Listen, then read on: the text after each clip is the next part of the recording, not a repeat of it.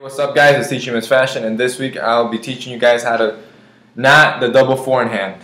Alright, I'm pretty sure you guys seen it on my Instagram. A lot of you guys asked how do you do that knot, and everybody, it's an Italian knot, it's Italian style, and what's cool about this knot, I've been using it a lot, is that one, it works with any like collar cut. You know, if you got a wide spread, a point, whatever you got, semi-spread, like that knot works with anything because you can just do a normal forehand.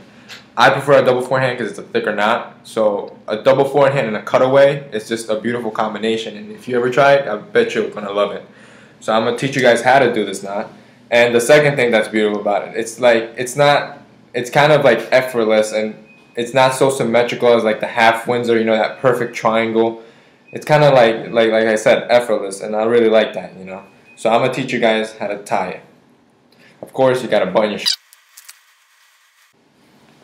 Okay, so throw your tie around, obviously backwards, you know, the back part of the tie facing out. I'm trying to do this the best I can. So I have the left side, the thinner side on my left hand, and the thicker side. This knot looks better with a thicker tie. It's not that it doesn't look better with skinny ties, but in my opinion, it does look better with thicker ties. So I have the thicker side on my right side. All right, so you're gonna throw the left side over the right side. All right, go around once, and then right here, when you're here, try to avoid making it a triangle. Right, squeeze it tight and try to keep it as narrow as possible, like a tube type of shape, so it really comes out, you know, nice. All right, so that's one time. Throw it over again. Always keeping your pointer here. You throw it over because you'll need to stick your tie through there. You bring it in through the back, then through the pointer where you were holding it with your finger, and then just bring it through. All right.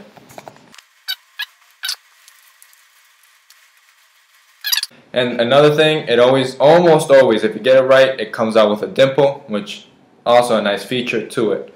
And that's basically the double forehand. So you can see it's not that perfect triangle. Sometimes actually it comes out a little better, and it's more of like a knot type of thing, of a cylindrical knot of it. I mean, I still like this knot. I think it's a beautiful knot. So I hope you liked this video. Thank you for watching. If you liked it, remember to click the like button and subscribe. I try to put out videos every week.